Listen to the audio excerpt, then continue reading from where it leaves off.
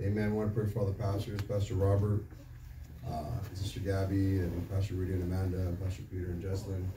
Amen. I want to pray that God will just have his hand upon them, that God will continue to move in their churches. I want to pray for the San Fernando churches. Amen. Panorama City, City of San Fernando, Sun Valley. Amen. I want to pray for Indio. Amen. Pastor Jorge, Sister Delfina, and of course, we want to keep our pastor, amen, Pastor Lorenzo, and Sister Stephanie, and Pastor Tony, and Sister Angelina in prayer as God continues to use their life.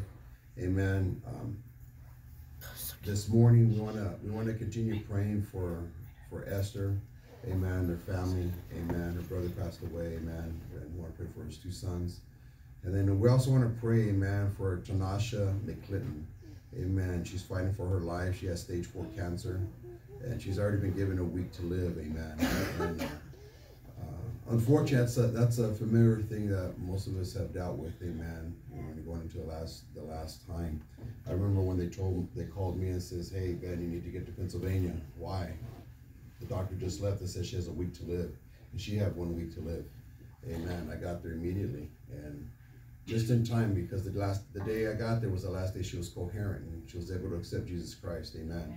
So you know what? We always want to pray for salvation, amen. So let's pray for salvation for Tanasha McClinton, and not just for her, but for the promises of God. You know, the Bible says, "Except the Lord Jesus Christ and your own household shall be saved."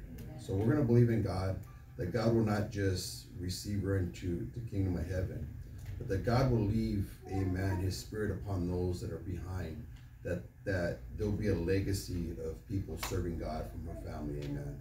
So we want to pray for their family. We want to pray for her, amen, that God will just be with them, amen. So let's keep these people in our prayers, amen. Amen. Don't forget, continue praying for Mexico, South America, Europe, amen. Continue praying for Paris, France, amen. They're moving forward. They're in revival. God's bringing people. They're gonna be in the middle of the Olympics this year out there. So we want to pray that God will just help them, amen, throughout the whole process, everything that we're doing. God's really doing a work out there, so let's keep them in prayer, amen. Amen. So you trust in God this morning.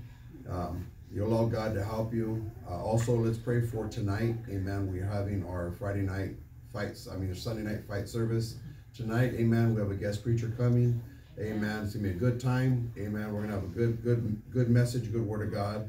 Be ready, invite someone, amen. You're not going to want to miss tonight, amen. So we want to pray for tonight's service, amen, that God will just pour out his spirit, that God will not just bless his word, but that God will just make us fruitful as we invite somebody to come tonight, amen. So you trust in God this morning.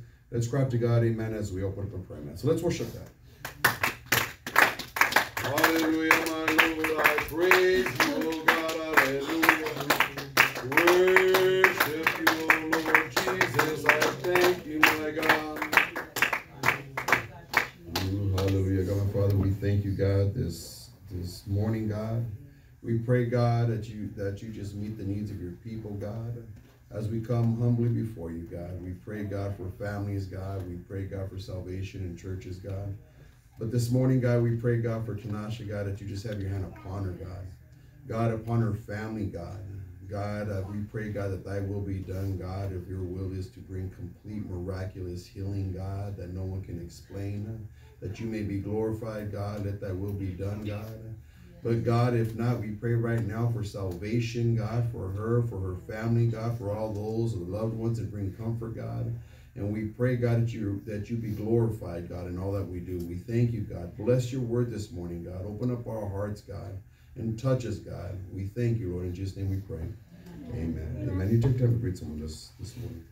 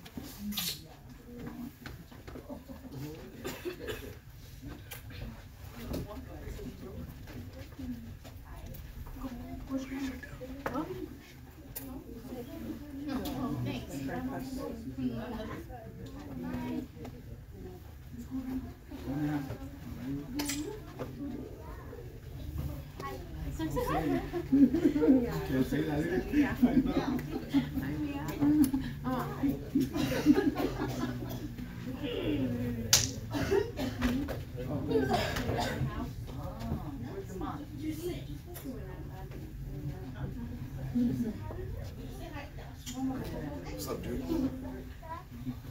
How you doing today?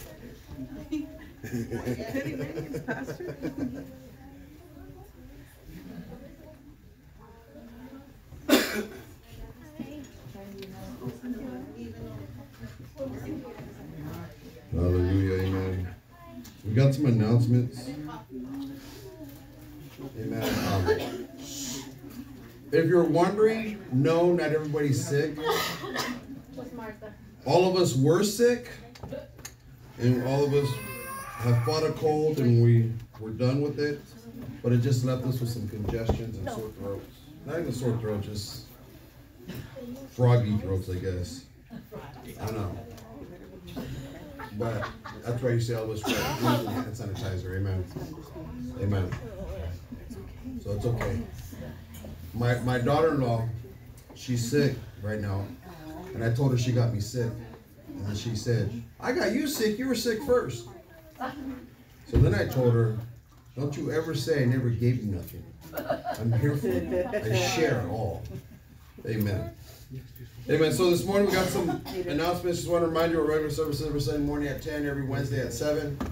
Amen. Tonight we have our Sunday night fight. Amen. Remember, it's the first and third Sunday of the month. This is the third Sunday. Our next one will be the first Sunday of next month.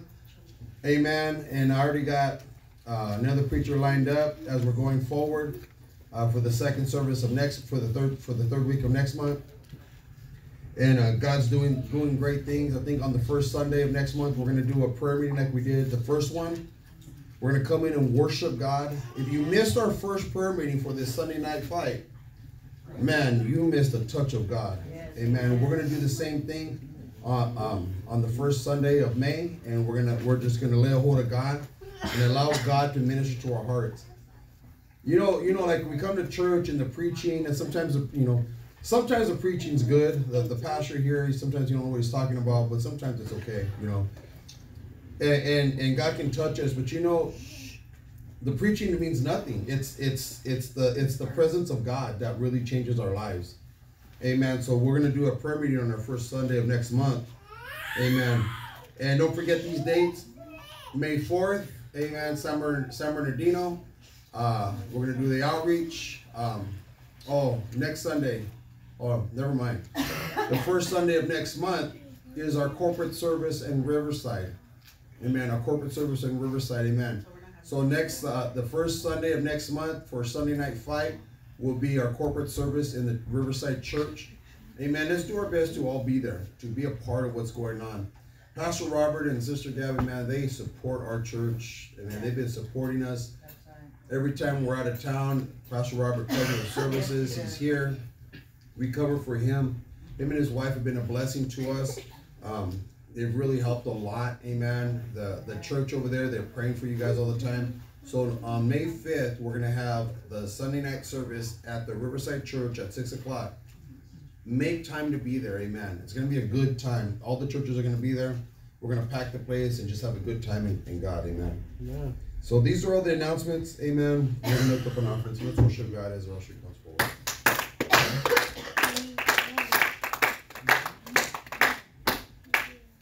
Amen. This morning you give with an open heart. Amen. I did order the Zelle cards. They won't come for like another week. So if you get through Zelle, put it on a piece of paper. Just put your name in the dollar amount, and put it in the basket. That's what I do all the time. But when we get the Zelle cards, use the Zelle cards, of course. Remember you can use Zelle at indiegive@gmail.com. Bring your tithes, give an offering, support missions. Amen. So let's bow our hearts as Brother Angel bless the gift from the giver. Father God, we ask that you bless these tithes and these offerings that are brought before you this morning. And we ask that you bless those that continue to give faithfully in your kingdom. In Jesus' name we pray. Amen. And what mighty God we serve. What mighty God we serve. The angels bow before him, heaven and earth adore him. What mighty God we serve. And what mighty God we serve. Hallelujah. What mighty God we serve. Praise the Lord. The angels bow before him, heaven and earth adore him. The mighty God we serve. Hallelujah. Amen. Let's roll. Let's roll. Okay, all the children, Bye. get out.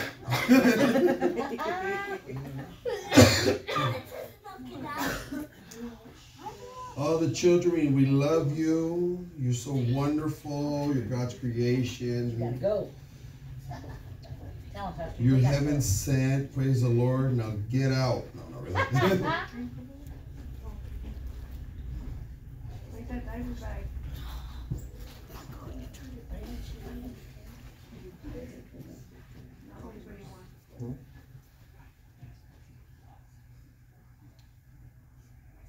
This morning, I want to talk about a title that God gave me yesterday, and I was thinking about maybe putting a sermon together and talking about it.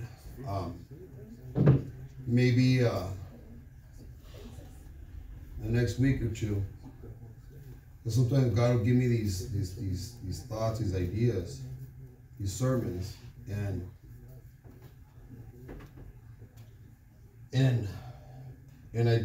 I'll be praying, I'd be dealing with it, I'm reading, and before you know it, I'm putting a sermon together. Some of these sermons will take me a few weeks to put together.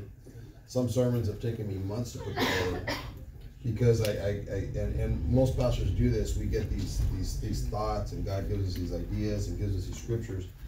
When we begin to put things together, and little by little we build on it, and then God just brings forth the word. So that's what I was going to do with this one. But this morning, God woke me up early, could not go back to sleep, and I said, okay, I'll get up. I went and sat down and prayed, and God gave me a message. The title of this message is, Come With Me. When you go to somewhere like Disneyland, you go into the Haunted Mansion, they'll tell you, follow me, right? As they give you the, follow me, follow you to the Haunted Mansion, right? I remember when we were young converts in Ontario, we did this Halloween haunted house. We had a building not much bigger than this, smaller than this for sure. And we emptied out all the church stuff and completely made temporary walls like a maze through the church. And each section, we had little rooms, cubby rooms all the way through. And the last section was a scene. It was little dramas throughout the whole thing. It was where everything was mic'd, and it was pretty good. It was a haunted house, and the haunted house wasn't your typical just scary moment things. It wasn't that. It was about sin. And what we had the Grim Reaper, and his job was to bring you for a tour. So the Grim Reaper, Brother Frank, what he would do is he would say, come with me. And he would follow you in, take you to the first scene. And the first scene was teenagers going to a prom. We had a door to a car there, and broken stuff on the ground, and a teenager dead, and people crying over him. Drunk driving accident. And we moved on to the next scene. Actually, Brother Jesse was the next scene, and that one was a good scene. It was suicide. Matter of fact, I just found we used the starter pistol. It runs with 22 blanks, 22 calibers, but they're blanks. So when you shoot it, it actually goes off like a gun. It sounds just like a gun. And when you're in a small confined space, it's really loud. And he would sit there, and I can't take it no more. I'm sick and tired of my life. I hate this. Right? And the strobe light goes off, and he shoots himself in the head. We had one of the pastor's twin boys behind him. He's sitting like right here. And then behind him, one of the pastor's twin boys were behind him, shoots himself in the head. And just the strobe light, as soon as he hits that thing, the pastor's son would throw a red oatmeal at the wall. Yep. Looked like brain was splattered. Moved on. Green Reapers follow me. And the point was to show people sin. We had one scene of an abortion where we actually had a gurney. We had a couple nurses sitting there talking about their lunch and everything as they're ripping out pieces of a baby. We used like spaghettis and tripas, and it was bloody, it was gross, and it stunk. Even threw doll arms and legs in there for effect. And in that part, we would throw on a black light, and we had a girl who was a young, like maybe 11, 12 years old, who was one of our relatives. We actually just seen her the other day. She's in her 40s now. And she would stand there real quiet and real pale, dressed in white with the black light making her glow. And the nurse and everybody get quiet. And she would sit there, she says, "Mommy, what happened? Didn't you love me?" You know, making it real solid, making people understand, right? This is the reality of what life is. We had a scene I was in was we had Jesus on the cross. We had Brother Eric on the cross. We had Eric there because he was skinny. He had long hair. When he let it down, he looked like Jesus. We had him on the cross. Had him in a little diaper, and my job was I was the devil and I was whipping him. And as I was doing that, the Grim Reaper sitting there saying, "You see, this is what your sin's doing. Because of your sin, he gets to whip them." And we just went on and on. And the last scene was the hell scene. The whole stage was the length, and we drew all these things and made it look like flames. And of course, we're amateurs, but it was black lights and strobe lights, and it was pretty effective. We had a guy on the ground with his shirt ripped open, and we had a guy dressed like a demon, and he was going around ripping out, pulling out spaghetti and stuff out of his guts and putting it in his mouth. It was pretty gruesome. Every scene had to do with sin. The thing was, and actually I want to do that here one day. It'd be good if one of these buildings was empty during that time, and we can actually go in there, build it all up for 1 month, and then tear it all down. The point is simple. The guy says, "Follow me." And he took you through a life, showing you sin, showing you the other things that destroy people's lives. Many times you can go somewhere and you get tour guides. The Haunted Mansion will do a vocal tour guide as they bring you in. You go to Universal Studios, you have tour guides. You picture on the screen. A lot of times you have a tour guide saying, "Come follow me," right? He says, "Follow me, follow me, follow me," and then he stops and lets you fall off the cliff. This is the reality. A lot of times, follow me, follow me, follow me, come with me, come with me, come with me, but yet, you're still standing alone. And this is a lot of times where we are. We stand alone. If we're not careful, follow me, follow me, follow me, we become puppets. And we're doing things that we don't know why. Things that we normally don't do. I've seen strong Christians, people, men of God. When I say men of God, I'm talking about men that I would travel on a Monday after work to go hear them preach at 7 o'clock at night. And I would take 2-3 hours to get there. I would have to get off work early, go home, hurry up, get dressed, get changed, jump in the car, pick up everybody, and we take off 2-3 hours to go hear a man preach for a men's class. Starts at 7. We wouldn't get out there until about 9:30 because everything's running late. Wouldn't get home till about midnight. Powerful, powerful, life-changing preaching. Men of God that would preach a sermon that would just, you feel like they had the keys to the gate in heaven. I've seen these men turn back to alcohol, backslide, never make it back to make it back. I know of a pastor, powerful preacher, good ministry, turned around, backslid, and died, literally died in an insane asylum. He was inside of a mental hospital when he died. Because if we're not careful, when people say, "Come with me, follow me," if we're not paying attention to who they are, what they're doing, and we're not standing on the Word of God, we end up like this, in puppets.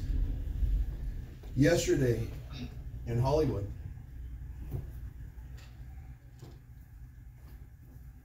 Universal Studios tour and the tram. You ever been to the back lot, Universals? We have season passes right now. We've gone like 3 times. figure.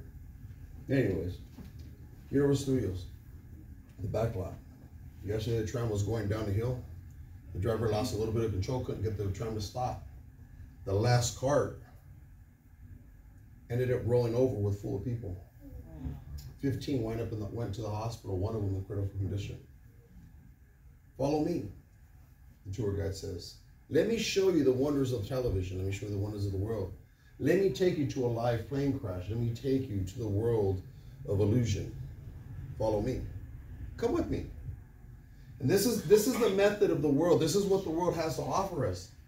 Our friends, our family, the people who are not serving God, who we love and we need to love, because we'll never get them to the kingdom of heaven if we don't love them. But when we compromise who God is, we end up in this kind of manner. We end up in these kind of situations. And this is why I want to talk about this today. We have this misconception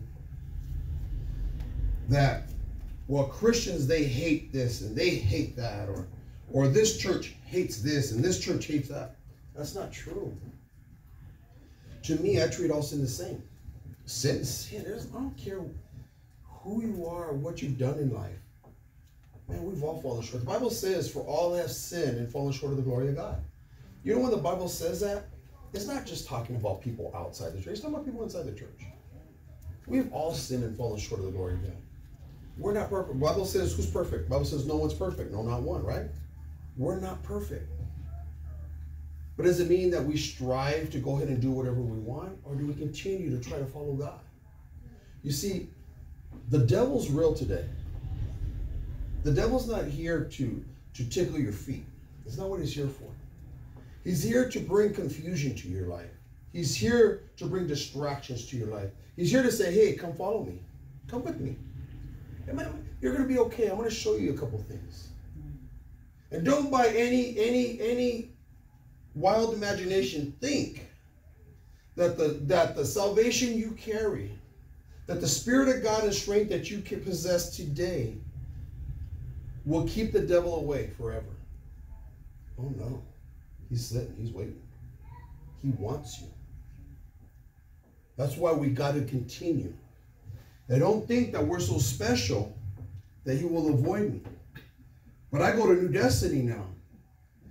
And the devil stays away from them. Have you seen the pastor? Oh no. The devil loves me. He's always trying to attack me. So I want to read the book of Matthew chapter 4, verse 1 through 11.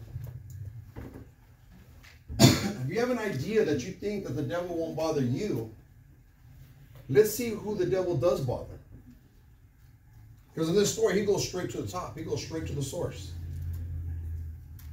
Book of Matthew chapter 4, verse 1 through 11.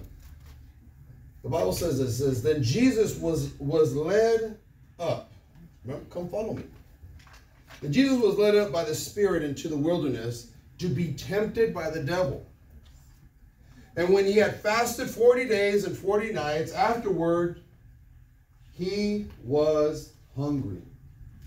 Now, when the tempter came to him, he said, if you are the Son of God, command these stones become bread. But he answered and said, this is Jesus. This is what did Jesus respond? He says, it is written, man shall not live by bread alone, but by every word that proceeds from the mouth of God. Verse 5. Then the devil took him up into the holy city. Come follow me. Come with me. Set him on the pinnacle of the temple, highest point, and said to him, if you are the Son of God, throw yourself down, for it is written, he shall give his angels charge over you, and in their hands they shall bear you up, lest you dash your foot against the stone. Verse 7, Jesus said to him, it is written again, you shall not tempt the Lord your God. And again the devil took him up an exceedingly high mountain and showed him all the kingdoms of the world and their glory. And he said to him, all these I will give to you if you fall down and worship me. And then Jesus said to him, away with you, Satan. For it is written, you shall worship the Lord your God, and him only shall you serve. Amen. Verse 11. Then the devil laughed him, and behold, angels came and ministered to him. God, I pray, God, you bless your word. We thank you, Lord. Just let me pray, amen. I want to look at a couple things in this story. First of all, the devil came to Jesus. When did the devil come to Jesus? When he was fasting. When he was fasting. But did he come in the beginning? He came after he's been fasting for 40 days. 40 days and 40 nights. That's when he came to him. He came to him when he was hungry. He came to him when he saw that there was going to be a physical weakness. You see, when we're hungry, sometimes we can make decisions that you would not typically make. Go places you wouldn't normally go to. You will eat things that you don't normally eat. This is what happens when you're hungry. When you're hungry, things get a little bit different for you. When you get hungry, you become hangry, right? You become a little bit different than normal. Your character changes when you're hungry. You're typically a nice person, full of life, but then you get hungry. And all of a sudden you're angry, you're mad, the world's coming to an end. One of the most frequent argument of any couple is, what do you want to eat? I don't know, what do you want to eat? What do you feel like? I don't know. What do you feel like? Right? I'll do with food. And before you know it, you just don't listen to me. You think, well, you know what? I remember the other day she said that she liked that one. Let's go to that one restaurant. Hey, you know, I know we're going. Let's go to that one restaurant. Oh, now you want to take me to that restaurant? The other day I wanted to go. You don't want to take me. I had no money the other day. Anyways. When we're hungry, things happen, things change. You see, it is in the time of physical need and desire that the enemy tries to tear us down. As you serve God, you must learn to live differently. You got to learn to eat differently. You got to learn to think differently. You got to learn to act differently. Because when we serve God, we become different people. Right? We're in this world, but we're not what? We're not of this world.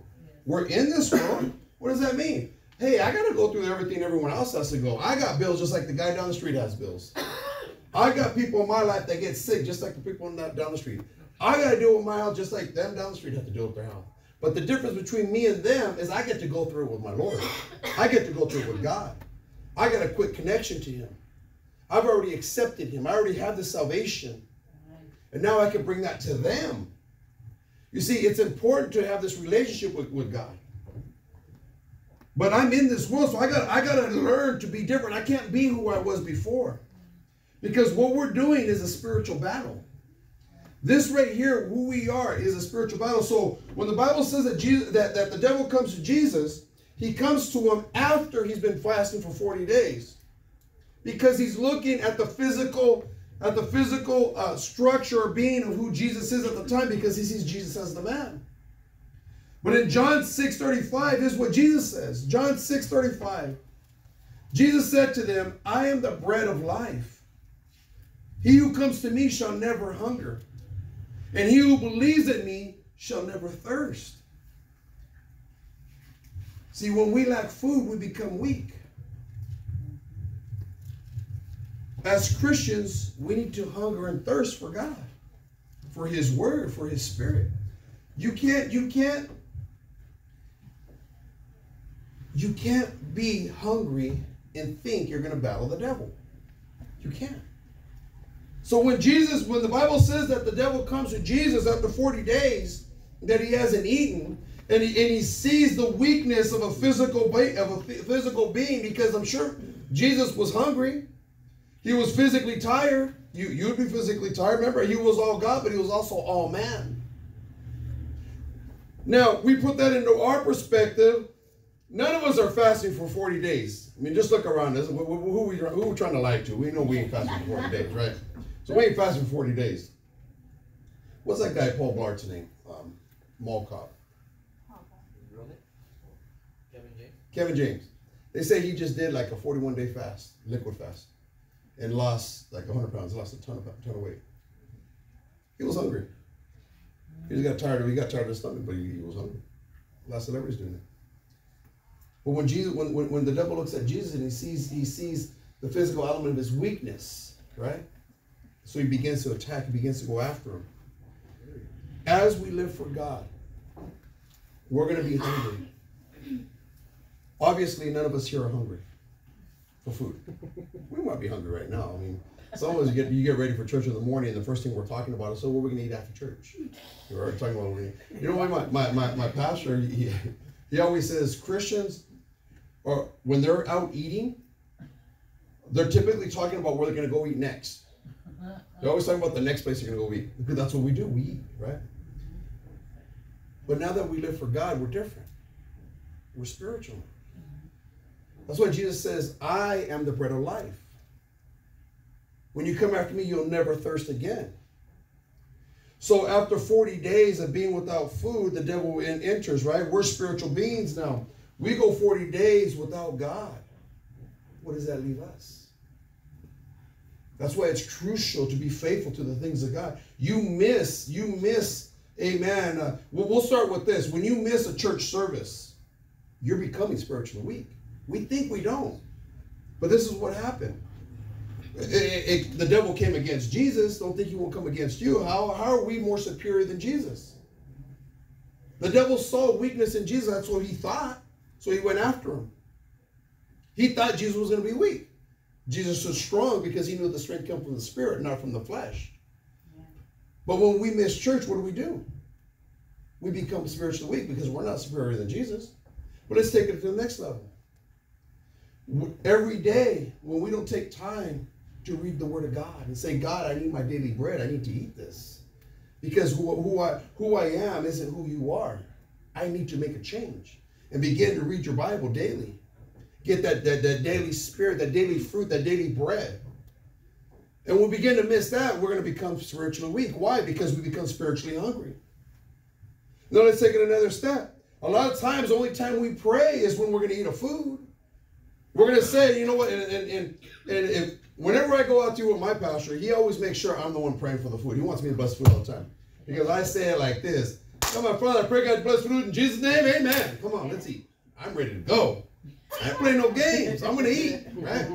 So he says, we'll be somewhere, and I'll be at the end of the table, got 20 people on the table, and he'll be like, Ben, pray for the food. Amen, Pastor, I know what you want. So you want to eat. But many times as Christians, we take that as our prayer life. This is who we are. Jesus says, no, I'm the bread. I'm the bread of life. When you come after me, you'll never thirst again. You'll never be hungry again. See, it was during the time of the fast that the enemy thought that he can come and defeat Jesus. But Jesus knew that it was a relationship with his Father, amen, that brought all the strength. The devil didn't see that. When we're living for God, we got to understand that the devil's going to come and says, hey, come follow me. Let me take you to some places where I can show you what I can give you. I'm going to take you to the mountaintop, to the pinnacle of the church, and I'm going to let you know what I'm going to give you. And in our spiritual weakness, what happens is we become so hungry, we begin to eat the things that we shouldn't be eating. You see, when you get hungry, you eat things that you don't typically eat. There's a true story, and they made a movie about it, about the soccer team or rugby team that crashed in South America in the mountains. And they were stranded there. And as people began to die, they began to eat their flesh. That's pretty messed up, right? They were starving to death. Starving to death. Well, I would never eat that. You ain't never been starving to death either. Never. My pastor's wife, pastor's kids, I'm talking about my pastor today. Their kids would say, I'm hungry, I'm starving.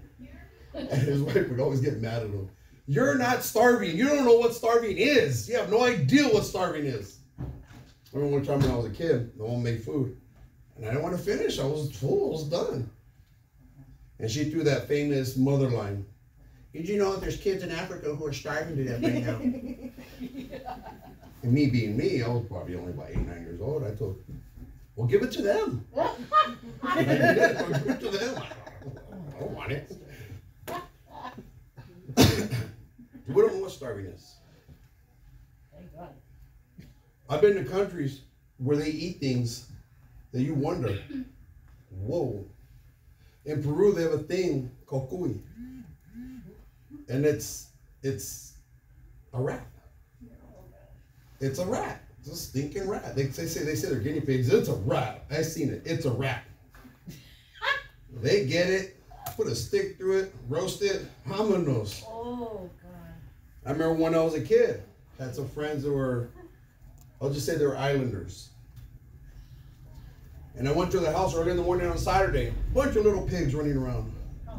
Bunch of little pigs. I mean, I'm talking, when I say 100, I mean like 100 of them. They're going to have this party in the evening. I go, what the heck, all those pigs, right? I'm all excited. I'm a little kid. What do I know? What they did is they got that pig alive, shoved a stick right through it, and threw it on the fire, cooked them. Then each of them, they had their own pig. They throw it on the plate, all happy, and they'd cut the belly, all the guts will fall out, and they eat everything. Oh, That's what they did. Well, I've never been that hungry. no, I'll never eat. I'm never going to be that hungry. Thank you. When you're hungry, you eat things, right?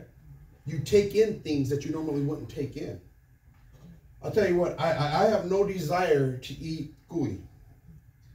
It's like a kukui. I don't want to do with it, right? But I tell you what, if it's my life or that rat's life, I bet you he's going to die before I do. Guarantee that, right? Would I go down to Stater Brothers and buy a cuy off the shelf? No way. But if I'm going to die, and when we're spiritually weak, they come follow me. Come to me. Oh, okay. We'll go with you. And we begin to eat the things that the world has to offer us that we don't realize that we're eating. We don't realize that we're eating. When we participate in things that we shouldn't participate in, you realize that we co-sign it. We say, I allow that. I agree with that. Now, there's things that happen in our lives and our loved ones, and our loved ones, they're in sin, and that's okay. We love them, and we accept them. But it doesn't mean that we co-sign their sin. We just say, hey, I accept them. It doesn't matter what your sin is. It doesn't matter what the sin is. Sin is just sin. It doesn't matter. Anybody can be delivered from anything. It doesn't matter what it is. What matters is the love of God. Don't ever be so spiritually weak that you stop loving people. Because sometimes we stop eating the bread of life and we become weak. But here's something that caught my attention. When the devil came to Jesus, what did he tell him?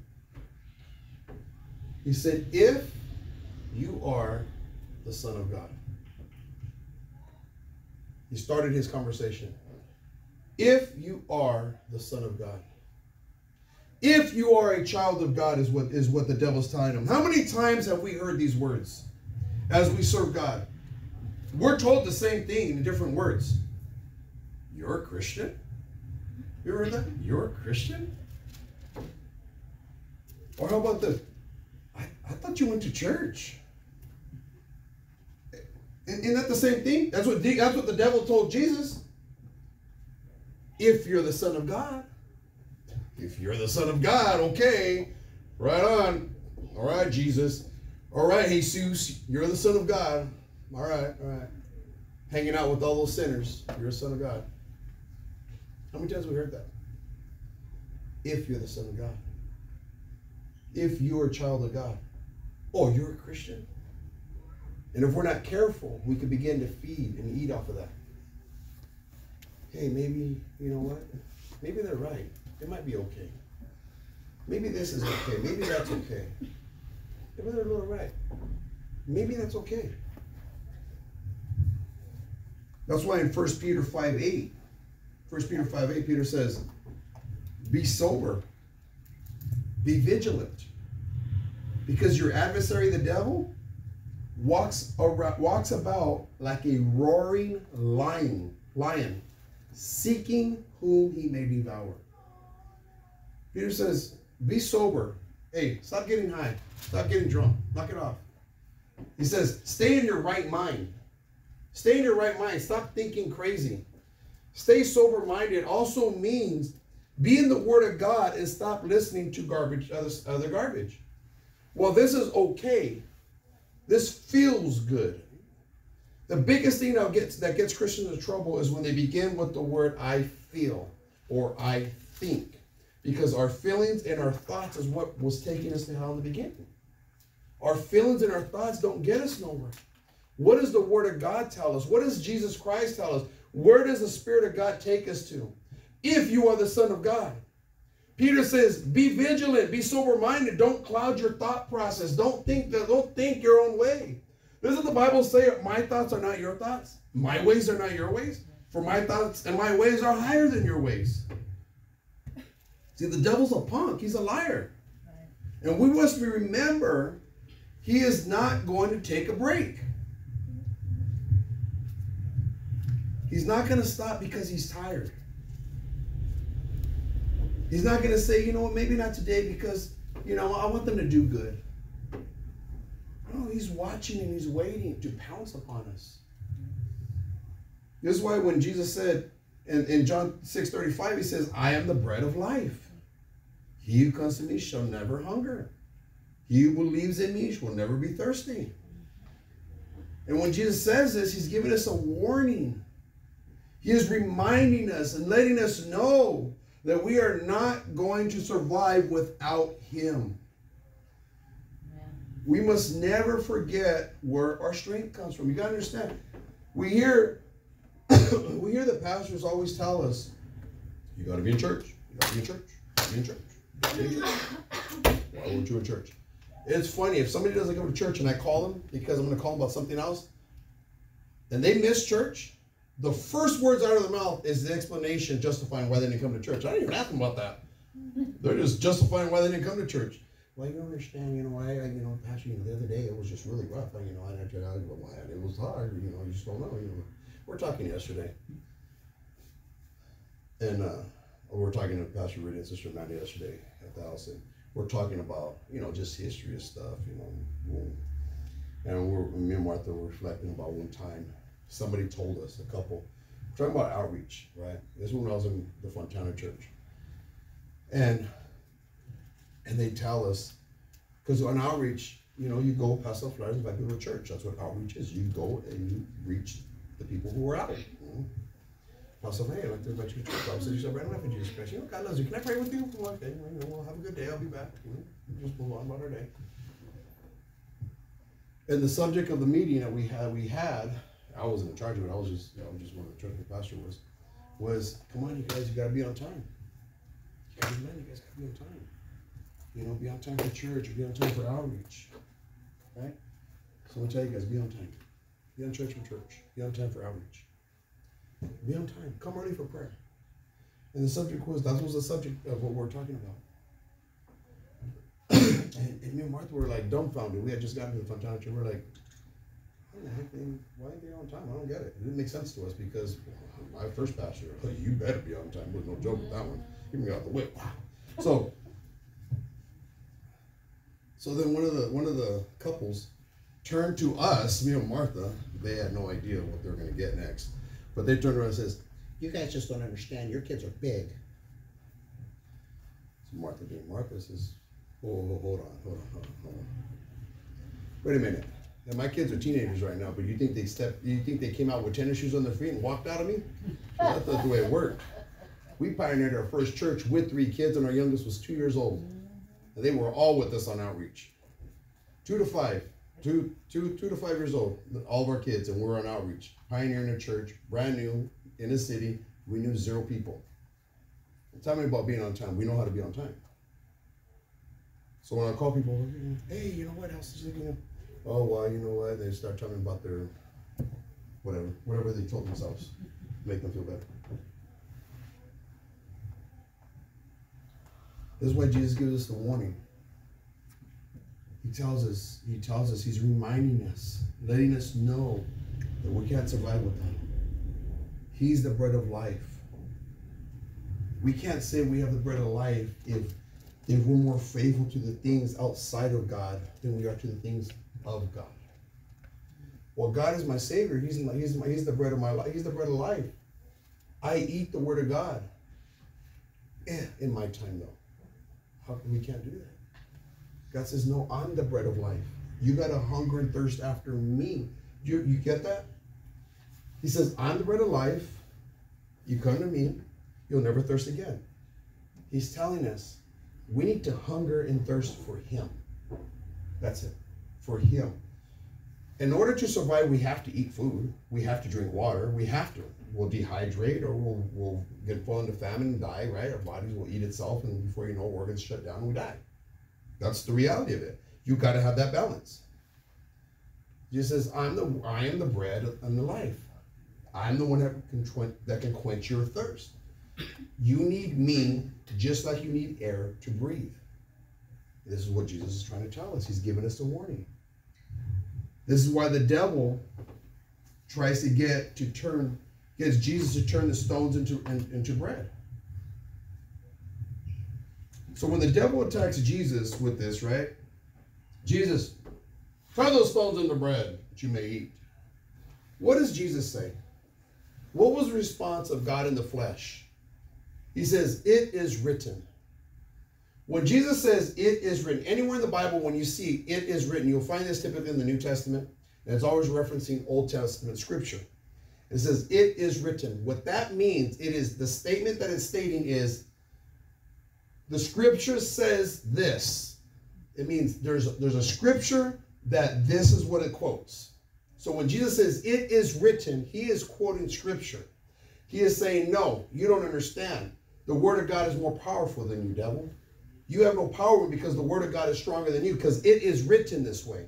It is written. And because it is written, it is law. Because it is written, it is happening. Because it is written, it is truth. And that's what Jesus tells the devil, right? This is why it's important that we don't miss a meal. See, it is in the time that you least expect that you will need to draw from that well of God and lean on the power of his word. See, the devil's not done. He has been doing this. He's been doing what he's doing for a very long time. And he continued to talk to Jesus. You know that even the devil uses the word of God against Jesus? In verse 5, the devil takes Jesus to the holy city. He questions his salvation by saying, if you're the Son of God, right? He questions his salvation. Jesus, if you're the Son of God, Jesus. And then he tries to put doubt by stating, for it is written. So even though Jesus gave him scripture and said, I stand on the word of God because it is law, the devil says, okay, I got you. Check this out. It is written that won't the angels give charge over you? That you won't dash yourself against the rocks? Isn't that what the devil tells him? It is written. Which means not only do we need to know the word of God, but we also got to know God. So you're not going to survive if you're not praying. You're not going to survive if you're not reading. We got to be in prayer. We got to have that relationship. We got to be in communion with God. We got to be able to say, God, my heart is in your hands. I am listening to your voice. Because I am listening to the word of God. I am reading the word of God. But this by itself won't let me survive. I need more, God. I need you, God. Because even the devil is quoting the Bible. How do you know? For it is written. It's in the Bible. And who did you quote it to? Jesus himself. So what makes us more superior than Jesus that he ain't going to do it to us? If he's doing it to Jesus, you know he's going to do it to us. For it is written.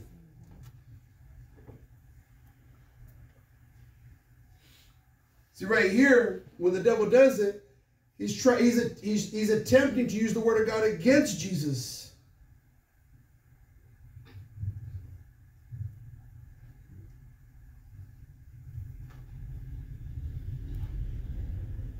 A lot of times people will use the word of God against your Jesus.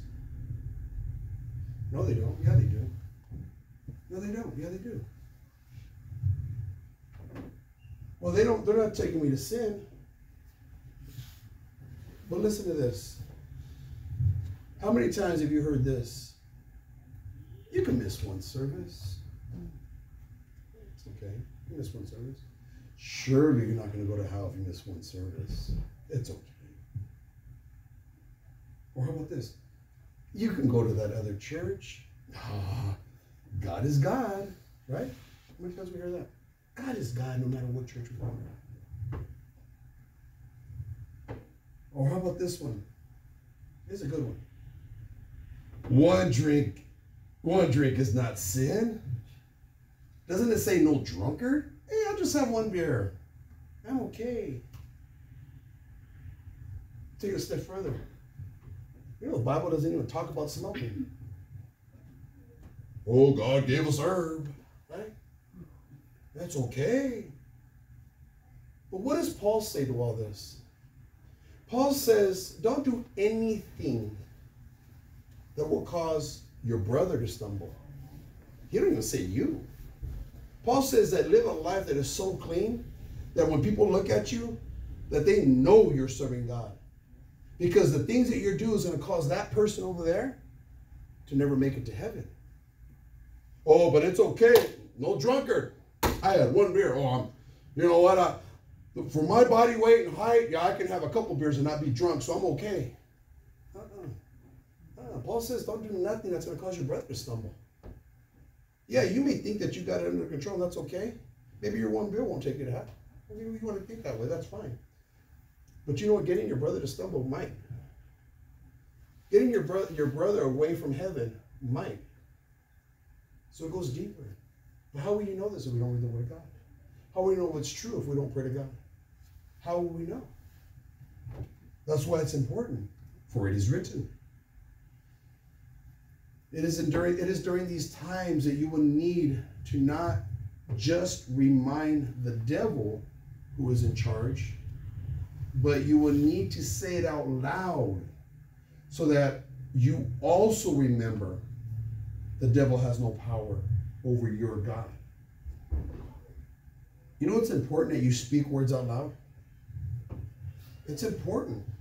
It's important you say it out loud. It's important that when you pray to God, take time to pray out loud. We get the old religious background where we think we have to pray in silence. Heck no, man. I make all kinds of noise when I pray. I do. I make all kinds of noise when I pray. You know what, God? I pray right now in the name of Jesus, God. Touch me, God, because you know what? My mind is so corrupt. It is so jacked up, God. I need a cleansing. I need a touch from heaven. God, you know what? Do as Lazarus said and just let Lazarus' finger just touch the water and put it on my tongue that I might be cleansed and be refreshed for just a moment, God. Because I feel so dirty, so filthy, God. Yeah, I know I'm the pastor, God, but you know what, God? I am a man just like everyone else, and I want to live for you, God. We got to say these words out loud. God, I am a sinner who is trying to be a saint, and I am struggling. God, I know you love them, God, and I am trying, God, but they're making it hard. God, help me with that anger. Help me with that hate.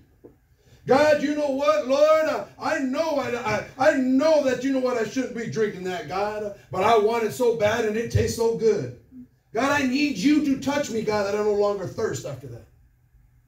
God, it is you, God, that I get strength, God. I need your spirit, not the smoke. We need to say these words out loud. God, I surrender. We need to tell God, God, I am done. I surrender. I no longer do this, God, because it is you that gives me strength, God. I am a weak man without you, God. I can do nothing without you, God. Without you, I am nothing.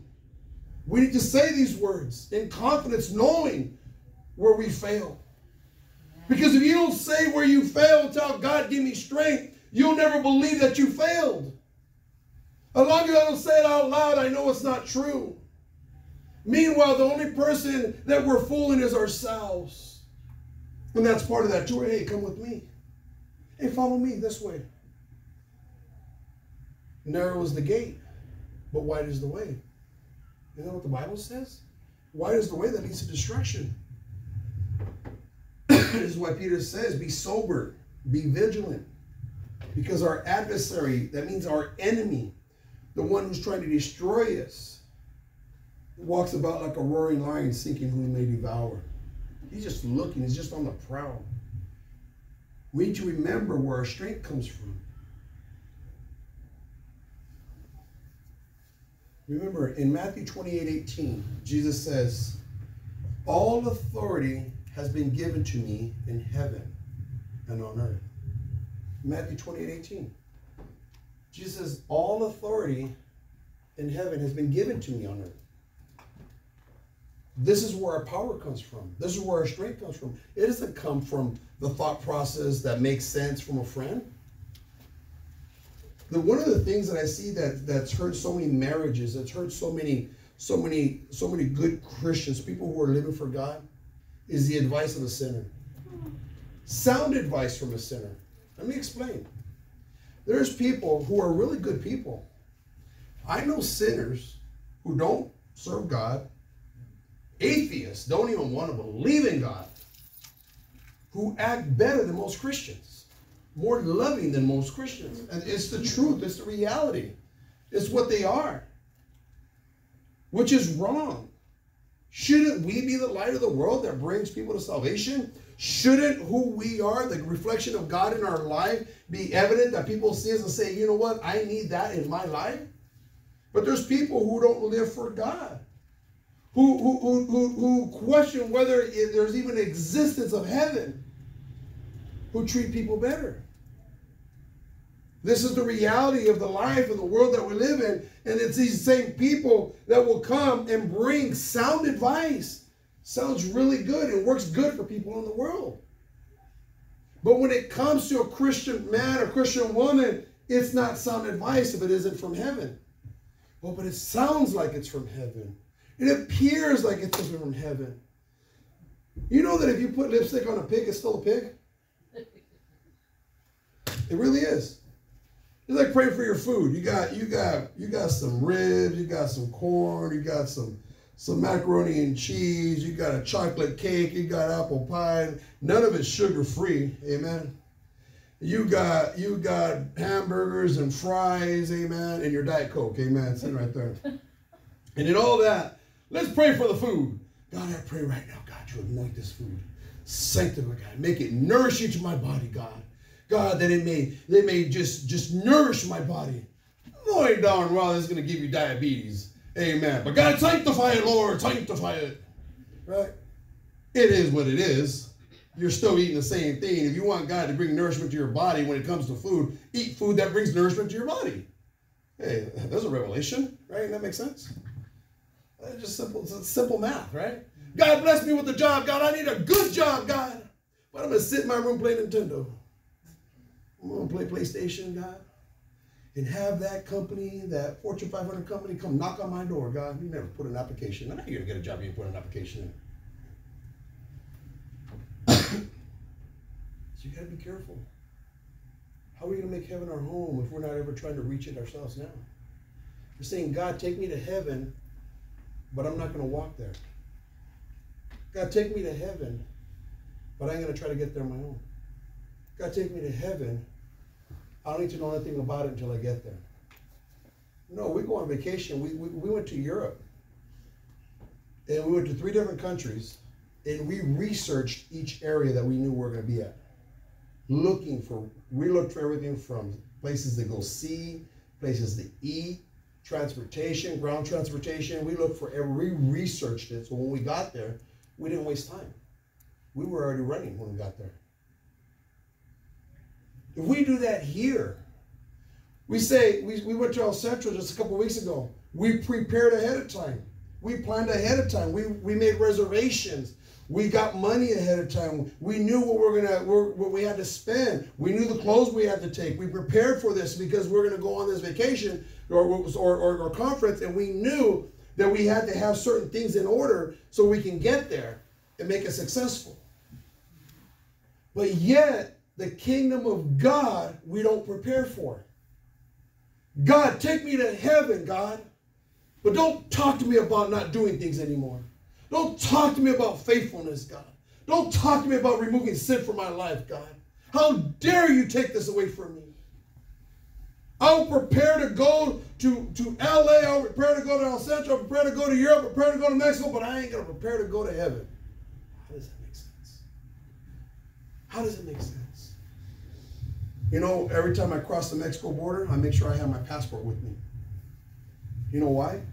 Because I want to make sure I come home. But you know, every time I leave my house, I got my Bible with me. Because I want to make sure I make it home.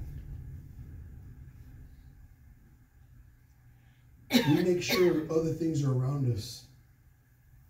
And we leave out God. See, the trials, the temptations are not going to stop attacking you. It's going to happen. They will always want to return. The problems always existed. It just seems now that we are saved that we just notice them a lot more. The problems that you have today are the same problems we've been dealing with for years. We just notice them more now because we think that we're in a bubble. And we got to remember and do what Jesus said in Matthew 4:10 when he says, after all this conversation, after the devil's trying to tempt him, after the devil's trying to use the word of God against him, after the devil questioned his salvation, what did Jesus say? He used his words. He spoke them out loud. If it worked for Jesus, it's got to work for us. How can something different work for us if it didn't work for Jesus? Jesus out loud told the devil in Matthew 4:10, he says, away with you, Satan. For it is written, you shall worship the Lord your God, and him only you shall serve. And the Bible says, and the devil left, and here's something that's important that you cannot forget. Jesus told the devil, you shall worship the Lord your God. He's telling the devil, don't forget, even you're going to bow down to me. The devil doesn't have power above God. Jesus reminded him when he says, the Lord your God. He says, you know what? It's not just these people. I'm your Lord too. You have no power. You will bow down to me, and you shall worship me too, he says. It is not a question. It's not a suggestion. This is going to happen, Jesus says. He says, you shall worship the Lord your God and put him under submission. You want to get through the trials. You want to make it in your salvation. You can't listen to the sound advice of someone else. You got to listen to the word of God. You got to build your own relationship with Jesus Christ. You got to read the word of God. And you got to tell the devil, you know what, devil, you have no authority in my life because even you're going to bow down to my God. Who do you think you are? Get out of here, devil. You got to remember where the power comes from. Because it's in Jesus Christ that we find our strength. This is why Paul says in 1 Corinthians 11:1, imitate me just as I imitate Christ.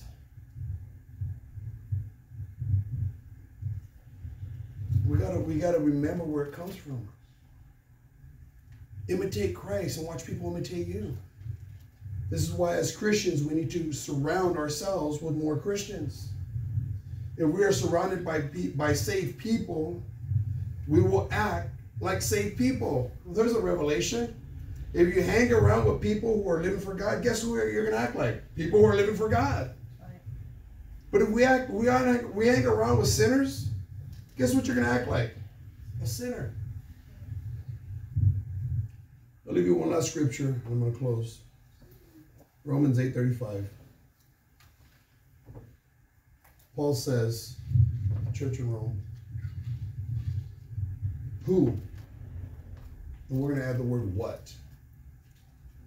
Who or what shall separate us from the love of Christ? Shall tribulation, distress, persecution, famine, nakedness, peril or danger, sword? Today, what separates you from the love of God? What's keeping you from building that relationship with God? What's keeping you? In Christianity today, there's generations that are being missed. And this is something I've shared with some of the pastors, and I'm going to close. When I pioneered my first church, I was 26 years old. Most of the pastors in our fellowship today are around my age, are all in their 50s. There's about all of them that are around my age. They all pioneered the first church in their 20s. And the other ones did it in their 30s. Right now, we only have one pastor in his 30s in America, and only like 2 in their 40s. Everyone else is 50 or above. The youth, the ones in their 20s, the teenagers, the youth, 20s and the 30s, where are they? Where are you at with God? Has the world distracted us to the point that we keep our eyes off the prize of heaven? Did we forget that we are the hope for our families? I was 22 years old when I gave my life to God, and you know what? It was because of what God did in my life. My mom and my dad made it to heaven. Who we are in Christ is so important that generations to come will serve God because of who you've allowed God to be in your life. Amen. Where is the young people willing to stand up and says, you know what? I will stand in the gap. What makes you think that, well, that's just for the pastor? What makes me, I'm not special. I ain't no special person. I'm no special person at all.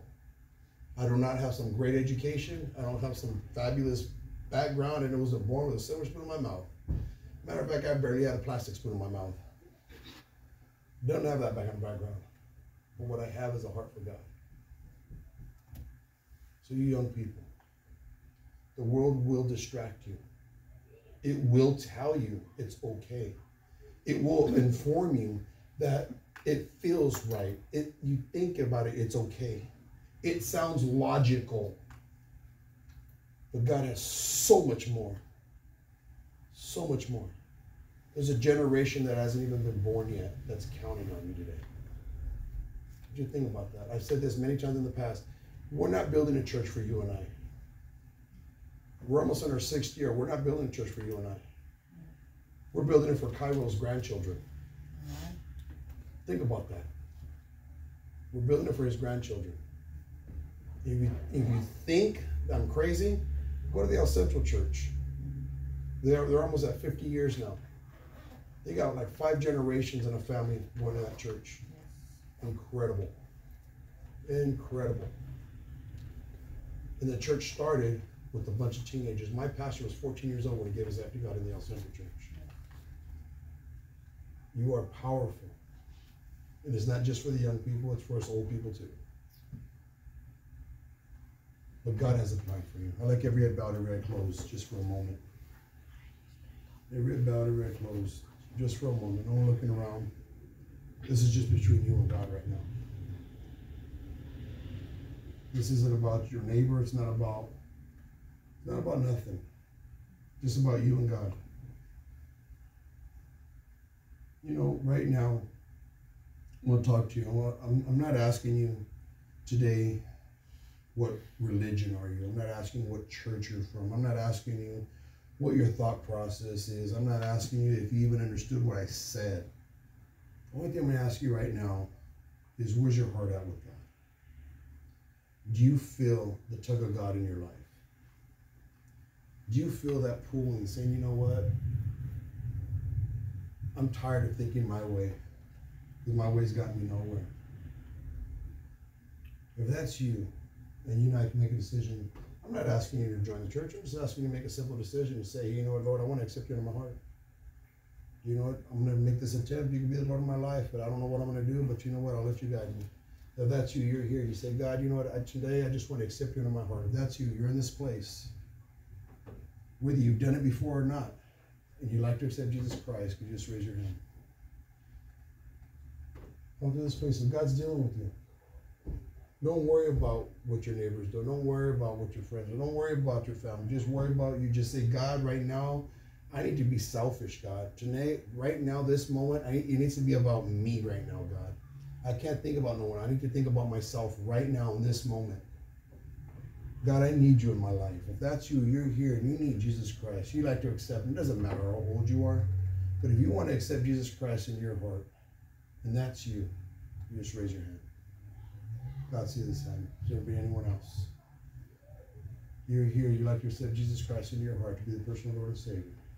You just raise your hand. Amen. You raise your hand, amen. I want you to come forward. The rest of us, I'm going to put on a song. I'm going to put on a song. And we're gonna open up the altars. But I want you to take time to say, God, I need you in my life. I need to stop battling. I need to stop battling with you. I'm tired of this fight because I keep fighting and I'm swinging at the air and I'm doing nothing. The Bible says, Paul says that he beats his body into submission, that it may not control him anymore. Sometimes we need to beat ourselves into submission and say, God, it is you. So if God spoke to you, these altars are going to be open. I want you to come forward as we sing a song. Your brother, you raise your hand. I want you to come forward. I want to pray with you. Amen. The rest of you, if God spoke to you, I want you to come find a place to pray. This world's always going to pull you. Your family, your friends are going to tell you what sounds good. But without God, we're nothing. So God spoke to you. These altars are open. You come find a place to pray.